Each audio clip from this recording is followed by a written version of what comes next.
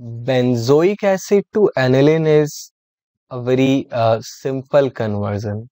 Actually, it is simple one.